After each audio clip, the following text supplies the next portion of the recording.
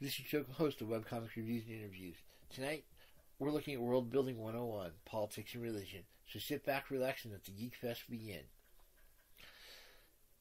Yeah, tonight's going to be all sorts of fun for obvious reasons, because I'm taking on the two topics that basically no one should ever talk about. So, obviously I need to throw in one obvious caveat, and that's that, hey, if I'm going to screw up terms and other things in any podcast, this is going to be the one. You know, I've seen people go into major arguments about communism versus socialism, for that example, or is atheism a religion? I really don't care. I know I'm going to screw terms up. All I can say is deal with it, go with the flow, and hey, if you want to make a drinking game out of how badly I'm screwing up, go for it, but I advise something relatively non-alcoholic like a beer. Heck, let's make this light beer, because it's pretty much water anyway. The bottom line here is, I know I'm going to tick somebody off. If you have a serious issue with it, I can always be DM'd over on Facebook. You know, I'm usually available. If you'll keep it civil, hey, we can have a long conversation on this as long as you want. But the bottom line is, straight up, I know I'm going to get something wrong. Be prepared for it.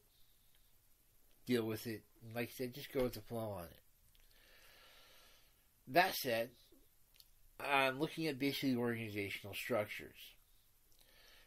You know, if you don't want to include politics and religion in your comic, that's up to you. If you don't want to do it, fine. I don't really care. I'm just basically saying, hey, here's some really cool concepts. Let's have fun with it.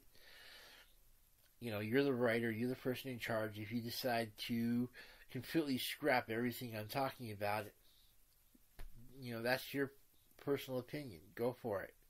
You think that's the best way to do your comic? Then obviously that's the best way to do your comic. You can have an all ages comic that has no politics or religion, and it works out pretty well. You know? I mean, there's 1,001 examples of it. I don't care if we're going to something relatively simple as Family Circle, or, you know, a lot of your sword and sorcery comics, or even especially your science fiction comics. You'd be surprised how many science fiction comics there are that nobody really knows what the political structure is. You know, they think it's some sort of ultra-generic military democracy type of thing, and there's actually no actual political structure there. So for some bizarre reason you don't want to include politics or religion, go for it.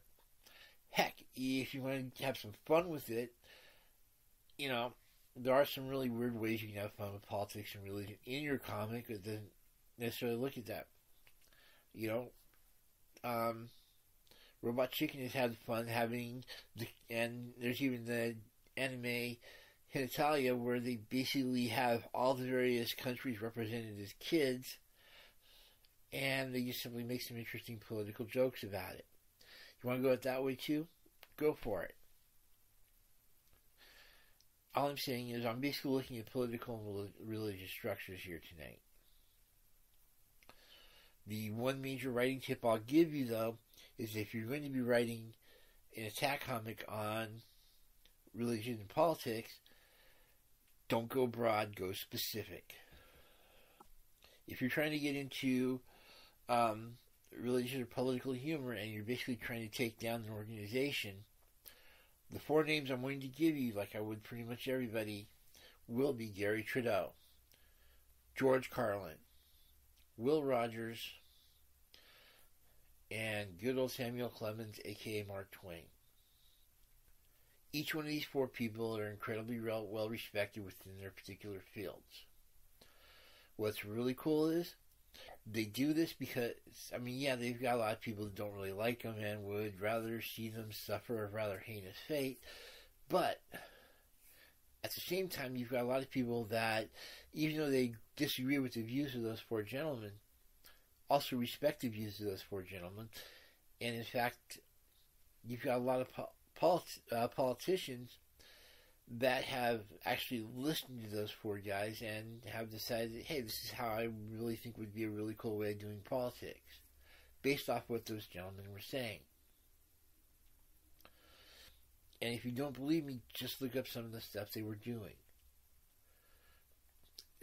The reason I'm bringing them up is because if you're going to be doing any kind of attacking of those various organizations, well, I'll sort of look at it in terms of Medieval Castle. If you go after the big, baddest attack you possibly can, and you basically just fired off at the castle, well, the castle is going to pretty much ignore you for at least the first dozen or so shots.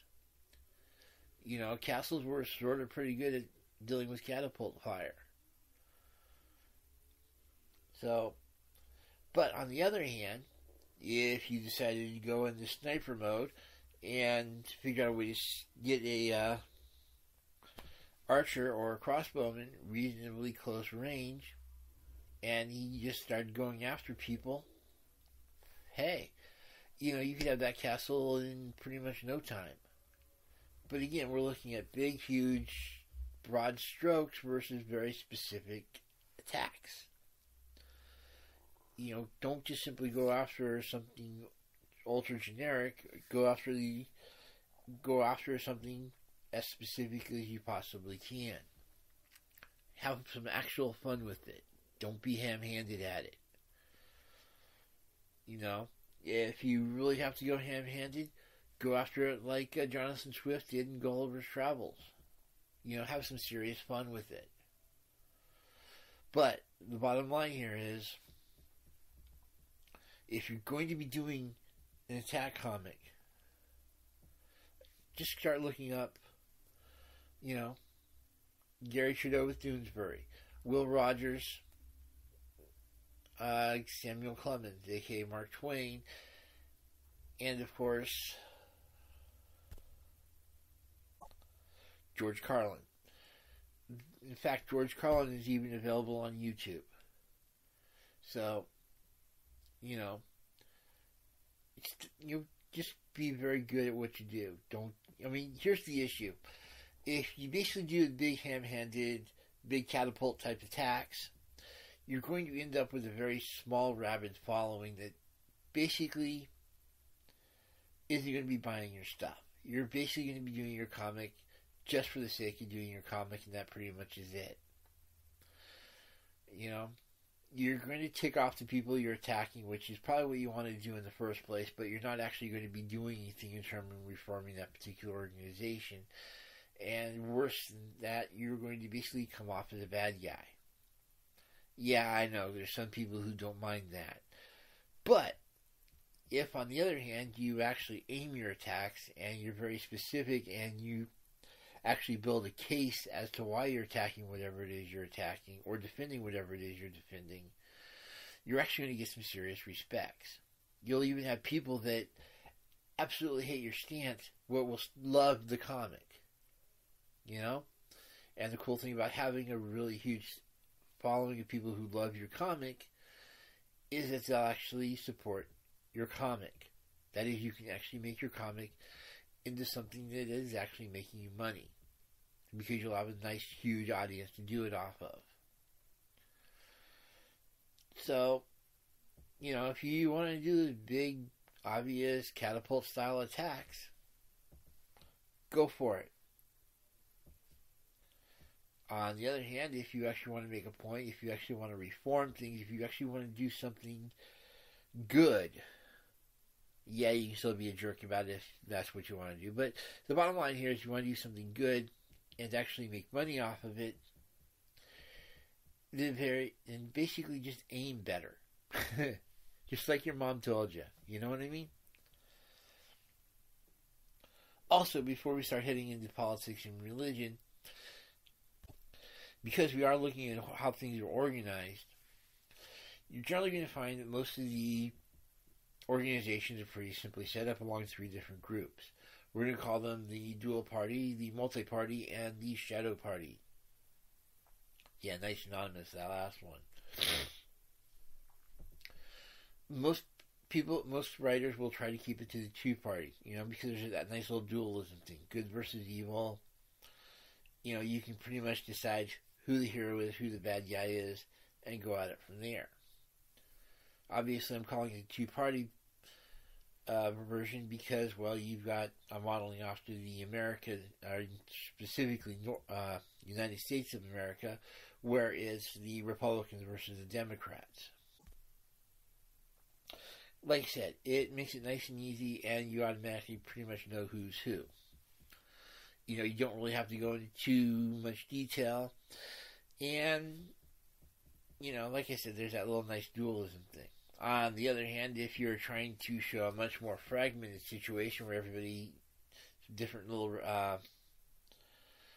all the various interests are represented and that sort of thing, at that point you're looking at more at the multi-party as per a lot of European countries that don't really have a whole lot of really big, huge groups, but instead have a lot of really small ones, and it basically makes things a lot more interesting politically because, well, you've got all these different groups that have to align in order to get the bills passed or however they do it. So, multi-party is another really fun thing if you're basically trying to show just how fragmented politics makes people. And then, of course, you've got the dreaded shadow party. But in that case, we're looking more at Asia at this point. See, with Asia, you've got this really interesting situation that when people do politics, they have to basically allow that both sides have to save face. And if you respect both parties that way, well, you actually tend to get a lot more done. The only problem is that in order to do this, you have to do a lot of negotiating behind, I want to say behind closed doors, but reality is we're looking more at the bars and the bathhouses. People get together informally, get drunk, get relaxed, talk politics, decide that this is how we want to do them, deals are made, and then this works its way back to the person who's actually in charge. So, the really cool thing about this is everybody's able to present a united front. We all get along. I like you, you like me. Ain't we cool? But you've got a lot of stuff going on in the back. I guess if you want to, you could also call this the duck parties. Because, well, with a duck, things look nice and plastic on top. You've got the fact that you've got these feet going really high speed where you can't see them. But we'll go with shadow party because it sounds nice and anonymous. So, and you'll find out that you can also apply this to a lot of your large religious organizations as well. So, again, if you're going to basically organize them in terms of organizations specific to the ruling body or the religious body, well, you're basically looking at a dual party system, a multi-party system, or the shadow party. They just tend to work out really well that way. Sorry, as you can tell, I'm trying to keep everything relatively brief because there's a lot of area to cover tonight. Basic idea was to just cover this lightly as possible because I recognize right off the bat that you've got the people that are really trying to figure out really cool ways to handle this, and then you've got people who are, well, in the catapults. So, just trying to keep it nice and light as relatively possible. Politics is relatively simple as far as history goes. You start off with families that clump together. These families become clans. Those clans became, I want to say nations. Those nations became kingdoms. Those kingdoms got together, became empires, and later on countries. And then all these individual empires and countries ended up piling on and becoming planet-type one-world governments. Yeah, I'm going to sci-fi mode. Leave me alone. And then planets, this one way or another, got organized into galactic empires, or federations, if you will. In essence, if you really want to look at world governments, you'll notice that there is an interesting trend that smaller groups will get together with other smaller groups, and those start congealing until you start hitting a situation where all your You've got all these different large groups that can chill into larger groups. Those larger groups become largest groups. Then find out that they're not the largest groups and combine with a few other largest groups. And yeah, it's just basically everybody gets together and it's a whole hodgepodge. Alright, so let's start somewhere. Let's start with tribes. What you really quickly notice in the tribe is that you basically end up having a person in charge and a person who's the hero. They're not necessarily the same person. And of course that automatically means that you've got a political situation there because the chief is trying to maintain his crown, so to speak. And you've got the hero who basically is getting all this huge following and he 9 times out of 10 doesn't really care. Yeah, it's just eventually the chief is going to become jealous of the hero. And, that pretty much becomes your basic politics right off the bat. In fact, that becomes a pretty good model for pretty much any comic book in terms of how the politics work. You're always going to have somebody in charge who notices somebody becoming heroic and becoming a fan, or more accurately, everybody's becoming that person's fan, and they tend to do what they think that person wants done. And, well, that pretty much is how you become the villain, eventually.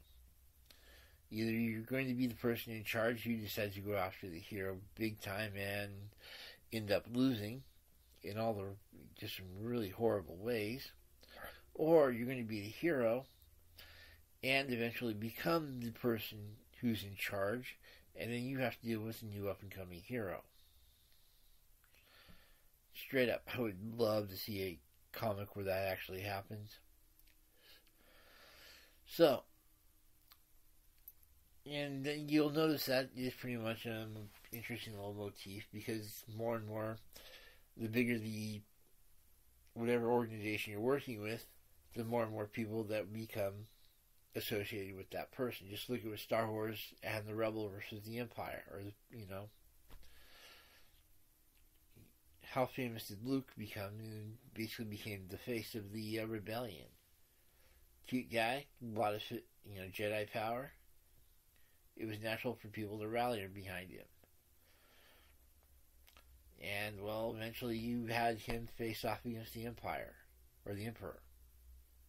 And, well, we saw where that happened. So, but that's, people tend to be tribal.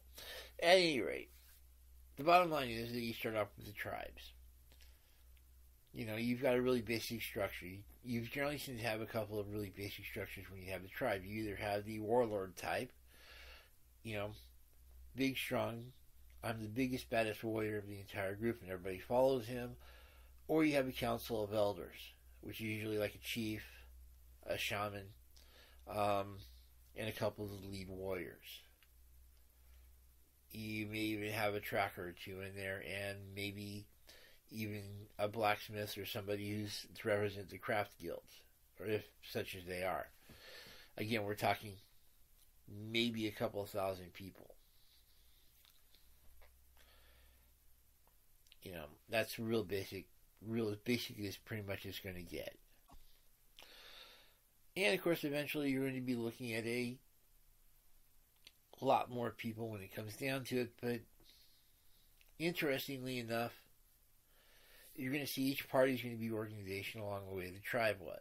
I mean, you sort of look at, I hate looking at the United States, but that's the one I'm most familiar with, so you've got the person who's basically in charge. That's the president. You've got a couple of people he goes to for advice. His chief of staff, Speaker of the House, President of the Senate. Maybe and of course, let's not forget he's got a whole cabinet of people he can go to for advice. Galactic Federation. Okay, at that point you've got two different. We come back to the whole warlord thing, because the Empire, Palpatine, definitely he's more of the warlord type. There is no question that if you go against him, you're screwed, and he doesn't really have much of the counselors. you know? But it's not that uncommon to see who's ever in charge of one of these big galactic things, have they set up along the same way as the United States president. You know, he's ostensibly in charge, but he's got a whole lot of people backing him. So, now, in terms of actual government forms, you've got a lot of stuff that you can have some fun with. Without getting too sci-fi on it, and trust me, we're going to go there. Well, first off, you're going to have your basic theocracy. This is when you basically have the religion is in charge. And there's actually a lot of debate on terms of certain countries if the theocracy is in charge or what's going on. In fact, if you look historically, it gets really fun because look at the three pillars of the European feudal system. You had the nobles, you had the church, you had the commoner. Generally speaking, the three of them working together would create a really interesting situation, but you usually had the religion and the nobles usually were at each other's throats the most. You know, the commoners just simply didn't want to deal with it. Smart people, those commoners. But what you ended up having was some really interesting situations when it came to the nobles and the church. Especially when you had situations where the church, whenever the nobles could decide who is in what position of the church. Then again, you also occasionally had the church take on control. And then you have neat things like inquisitions. And we'll get to that when we start looking at the religious because it gets really weird really quick. But the bottom line is that you do have the possibility of having a theocracy take over. And this doesn't apply just if you want to take around the world. You know, just a couple of governments here and there. You can actually apply this to your big galactic empires. Dune, for example, is led by a religious messiah for a couple thousand years. You know, the God Emperor of Dune. So, the bottom line is with theocracy, it's somebody sort of religious figure that's in charge. Along the way, you also have the dreaded monarchy. The entire point is that you've got somebody's taking over, and instead of relinquishing control or allowing the control to go somewhere else, they keep the power within that particular family. You've got some really great nobles that are set up that way, and of course you've also got a lot of really nasty nobles that are set up that way. Either way, the bottom line is you've got a king who's actually in control. This is opposed to, say, England, where the queen or whoever the current monarch is strictly representational. That is, they have absolutely nothing to do with the actual running of the actual government. I mean, they've got a voice. Don't get me wrong, but it's not specifically because they're the monarch, but because they've got a lot of other stuff going on for them. You know, they're either rich, they've got a lot of popularity that tends to give them a lot of strength, or they're just really cool people to be around, and, you know, politicians like being around the cool people. So, you know, I'm just pointing out there's a difference between the way England is set up versus the way people think it's set up. For some reason, you've got a lot of people who think the Queen is in charge, which makes absolutely no sense. And then, of course, there's the oh-so-much-fun democracy. Democracies usually come in two stripes as far as actual politics combined. There's either the representative democracy, aka the republic, where basically you've got everybody only decides on who's in charge relative to their particular, who's in charge of their vote, and then this goes up the food chain. You know, again, I hate saying look at the United States, but you got this really interesting situation where, you know, every 2 years or so we get together and we start deciding who gets to vote on our really important bills. And then every 4 years we decide on, well, who's got veto power, at least in theory. course, we're also doing a lot of other voting on ballots and that sort of thing. But the point here is that with a republic, you basically have people that are voted into power, or otherwise you got some sort of deciding on how they get in this situation, and they basically vote for the rest of the people, and the people have some sort of way to either recall or to do something about getting these people out of power. In the United States, we have the situation where they can be in control for 2, 4, 6 years, and then they have to be voted upon to continue. So there's that. Of course, if we're talking science fiction, there are some interesting variations. You've got, of course, voting by combat. Biggest, baddest people who can fight get elected in. That sort of thing. You've also got a limited democracy. That is, not all of the entire populace can vote. Going all the way back to the Greek structure, for example. If you were having to be a landowning free man, hey, you could vote. Anybody else? Slaves, women, guys who didn't own property, hey, you're out. You could not vote. So, in essence, you've either got a representative or a limited democracy. You will rarely see a direct democracy where everybody votes on everything. The obvious problem with that is that the bigger your population gets, the less feasible that is. To sort of put that in perspective, America has roughly 330 million people.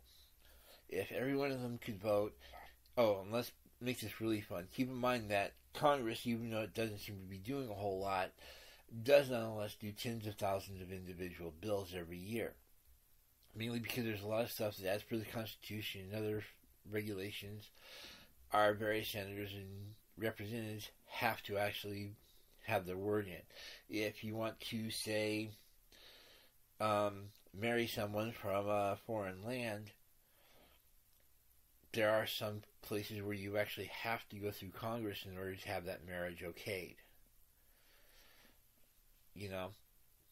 Plus, there are certain other responsibilities depending on state and tradition that the Senate and House of Representatives have to deal with.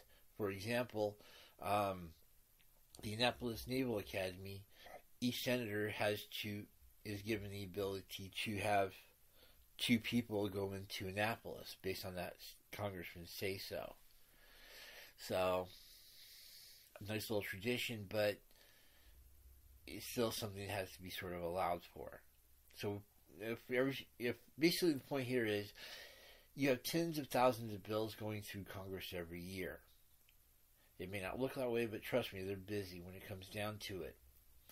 And you got, you would not be feasible to have 330 million people vote on each one of those tens of thousands of bills. Now, imagine if we start scaling that up to, we start dealing with galactic empires. Direct democracy works really great when you've only got a few, maybe tens of thousands of people tops, and there's not really that much they have to vote on. But the direct democracy will eventually have to be replaced by something. Of course, it's also been argued that when you're dealing with American system and a few others, you're dealing more with an oligarchy. That is, you have a situation where corporations and businesses are in control. If you want to start looking at your various cyberpunk situations, that's sort of more accurately what you're looking at. That is, the corporations or whoever basically has the money gets to decide whatever the actual rules are. So, there is that, and that can actually work, especially if you're trying to set up a really corrupt situation. And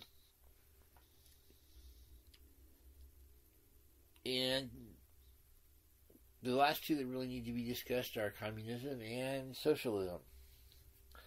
And here's where it gets fun. Communism is ideally everybody's equal. Everybody votes on their. Supposedly, it's actually an interesting variation on democracy. That is, everybody has an equal vote. Everybody votes, and you really don't have one person's better than the other. The only problem is you get a variation of the direct democracy problem, in that it tends to break down really quick, somewhere around, somewhere when you start getting thousands of people.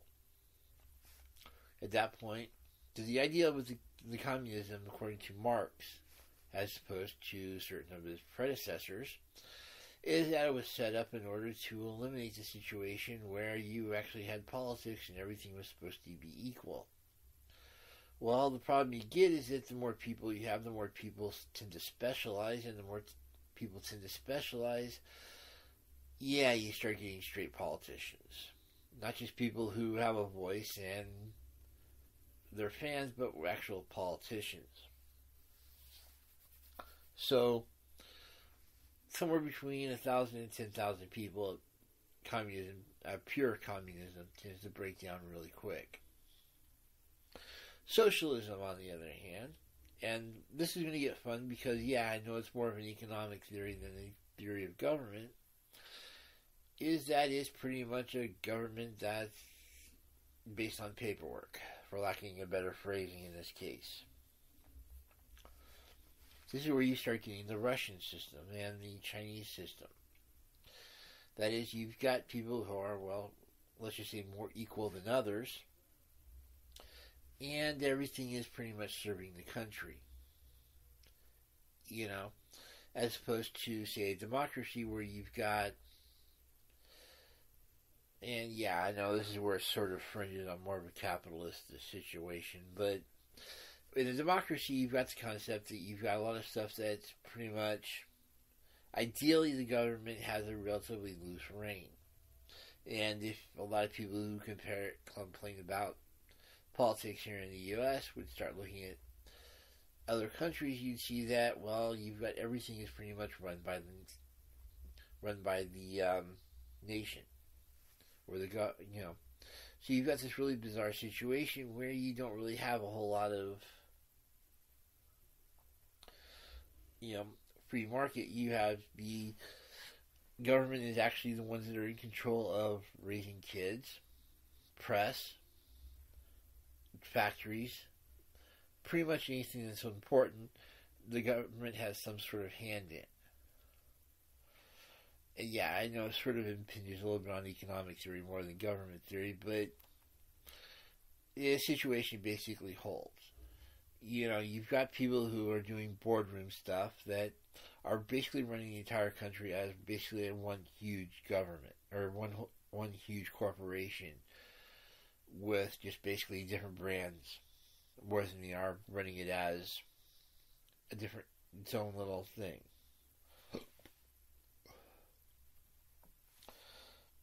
So, now let's take it into a sci-fi issue. You've got the most obvious is that you're going to have the hive mind, which is everybody's basically, you've either got a queen who's running things, and whatever she says goes, and nobody questions it, or you have everybody reaches a consensus on whatever it is, and they basically head in that particular area, with, of course, different specialists having a lot greater say in what they do. But the bottom line is you've got this big, huge mind that's connected somehow by telepathy or pheromones or cybernetic implants, something, and everybody either votes or everybody takes commands from the same person. So, and of course the last thing they need to consider that each one of these can, of course, be corrupted. That is, you can either have them serve some sort of high-minded goal, or you've got a lot of a lot of behind closed doors types of deals that are being taken on. And basically whoever has the greatest money, whoever has the greatest power, whoever can intimidate somebody else, generally tends to win. And this goes all the way down the chain to the point where you've got, say, cops that will have no problem taking bribes. You want to get out of a speeding ticket? No problem. How much money you got? You got a murder? Hey, we can do that too. You know? As long as you basically don't have somebody who's trying to push the system too bad, 9 times out of 10 you should be able to do pretty well in a corrupt system if you got enough money or enough, just something to intimidate other people with. So, that's the politics. Religion. Alright, before we get into specific types of religion, let's do sort of a bridge. Specific, strong church versus weak church. And you can replace that with whatever word you want, but the general rule is that when it comes to, we're basically looking at more of the theocracy at this situation, or pretty much the exact opposite. You know, if you're dealing with a theocracy, the situation is you've got some sort of religion that's basically strong. What this means is that who's ever leading the government will also happen to belong to that particular church. And the church will basically be looking at enforcing its moral values.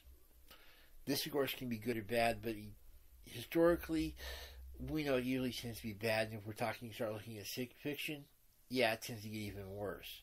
Handmaid's Tale, all I'm going to say. Inquisition, hey, your strong church that's also in charge will also have an Inquisition group. That basically goes after anybody who happens to disagree with it, brand them as heretics, and eliminate them, generally in the most painful way imagined. So if we have a theocracy, you basically have a strong church. Its leaders are also in charge of the government, or at least they've got major inroads into the government, and odds are you've got an Inquisition that has its own power. Conversely, oh yeah, and let's not forget you're also going to have a lot of huge buildings. Mainly because at that point the religion can funnel money into its own organization and therefore build itself up and look all sorts of power. Conversely, if you've got a relatively weak religion, and I do mean relatively, let's get real, Catholic Church is not exactly a pushover. Surely the government's going to be stronger, and then all of a sudden the church is basically more of a cheerleader role, supporting whatever the government wants it to a degree. The church will also generally be in charge of charities, and generally speaking, you'll have a lot smaller churches.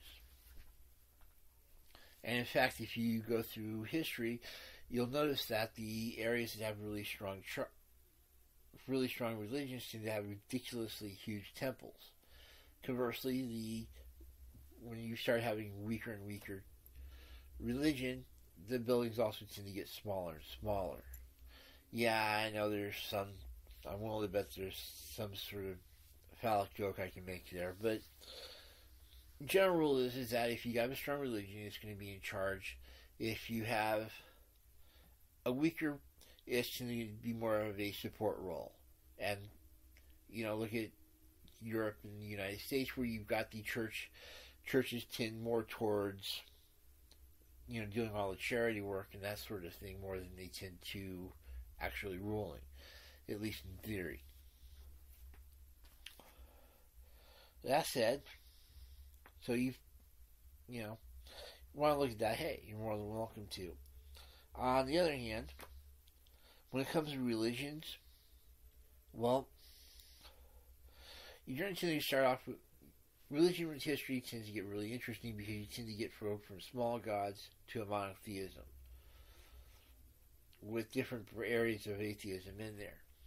I'm still going to highlight atheism for just a moment because you've got some really weird situations going on there.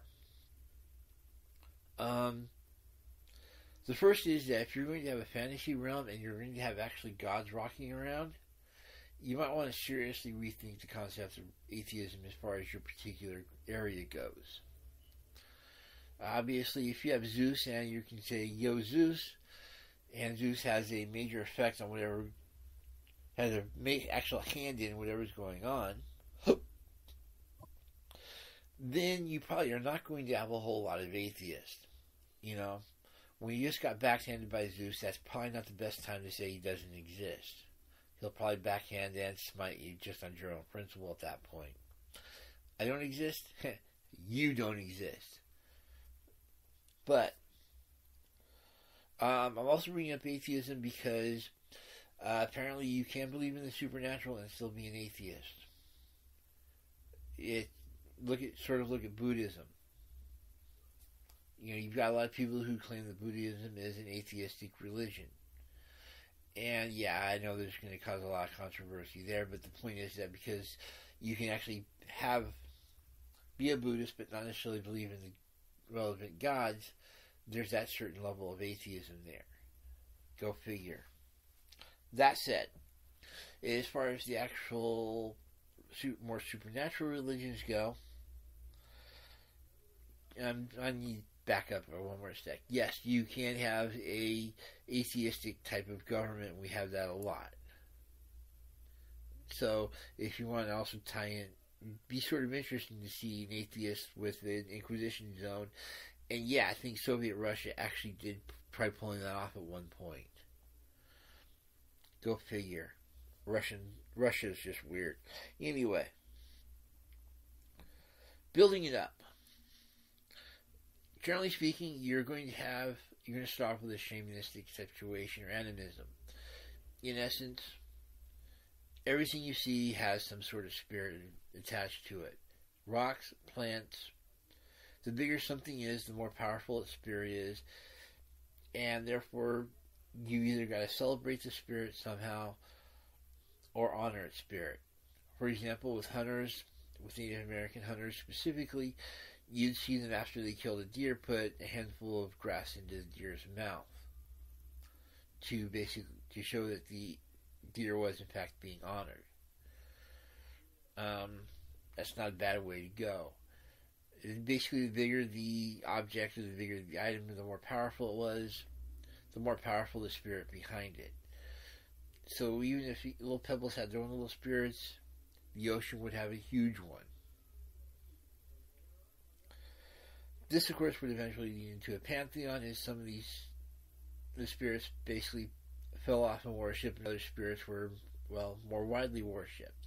So you'd have pantheons of actual deities set up. And you'd have basically two different types. You either have one that's pretty much a straightforward, this is who the family is, and the family would be the main gods, and then you'd have all sorts of little gods, demigods, and that sort of thing. Then, of course, you'd have the way the Egyptian did it, where you basically ended up incorporating a lot of gods of those people that you ended up conquering into the main religion itself. Because that you've got a lot of gods that just simply don't belong in the Egyptian pantheon, if you actually look at some sort of overall theme. Right up from the pantheon, you basically go one of two ways. General rule is you either go a straight monotheism, which is one god, that's it.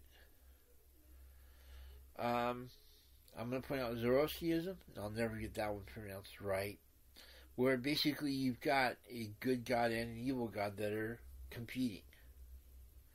In other words, you basically still have a monotheism that the good god is usually the one everybody worships, but you also got to recognize the evil god, or the not so popular guy, that, is generally seen as not the person you want to recognize that he exists, and occasionally, figure out ways to make him happy.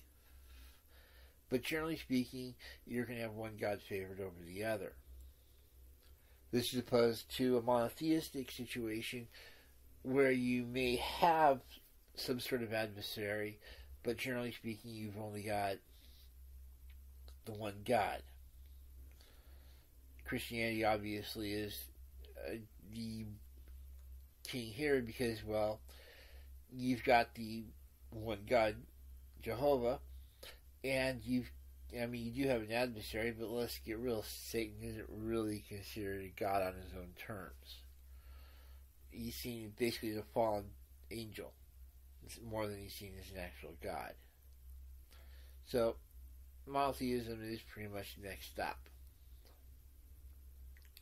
Interestingly enough, if you were to basically go with some people, the atheism would obviously be the next stop. At this point,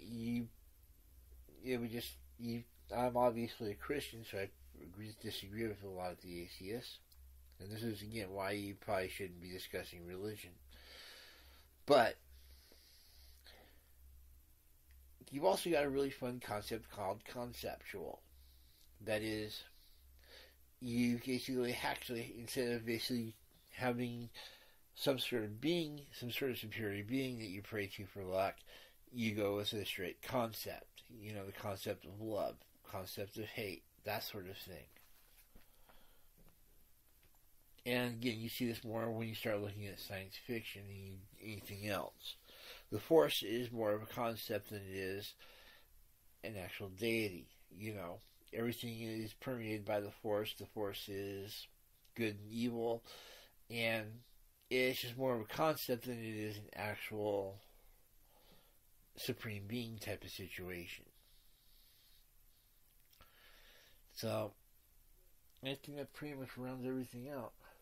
I mean, yeah, you've got agnostics who aren't really sure if there is a God or not, but, I'm not really sure. I can't really put that in terms of actual organization. I can put atheists as an organization, believe it or not. There actually are organized churches of atheists. I'm going to point out that you do have a counter-religion type of concept, because you do have people that, for example, do worship Satan. And I'll point out real quick that if we're talking pantheon, you can go good, you can go evil. So, if you're shamanistic, obviously you're just going to be pretty much worshiping everything to a certain one degree or another. Either you might have favorites. Pantheon, you can basically go good or evil. I'll point out the Greek system versus the Lovecraft system. Both of those are both pantheons, but Lovecraft system is, Cthulhu is not your friend. So, moving on from there, you've got the monotheistic, which is either an actual supreme being and everything under him, or you've got more of a dualistic situation where you've got good versus evil, and you've got to worship both of them, but you're probably going to worship the good one more than the bad. And then, of course, you have the conceptual, which is basically straight up, like the Force. You've got some sort of concept that you go with rather than a supreme being. And, of course, you have the atheists who don't believe in any deities whatsoever, or that there's actually any kind of, ideally, any kind of supernatural. So that's basically it. I hope this helps somebody. The bottom line here is, though, is if you're going to have, you don't need politics and religion as part of your comic. A lot of people actually don't include them, or if they do, they tend to default to whatever basically works. The basic point is that politics and religion aren't a major part, so you don't really worry about it. If you're going to make fun of politics or religion, go for the more specific shots rather than broad strokes. 9 times out of 10, it's just better it's an easier way to grow an audience, a lot of respect, and to have a much more successful comic. If you are going to have politics and religion, decide on how the politics and religion of that particular segment of the world you're working with, and you don't have to decide, I want 57 countries and I'm going to set them all up on different politics and religious scales. You only need, at best, one political structure, one general religious structure, and then you can build that on as you go. Unless you have a really specific reason for doing it. So, all I'm going to say is, in closing, have some fun with it. You can obviously, you don't have to limit to stuff that's just in the world. Look at the hive mind you've seen in science fiction a lot. There's obviously no real world. Okay, there probably is, but we're looking more at the Vulcans and insects than we are at people. So have some fun with it. So have a good evening.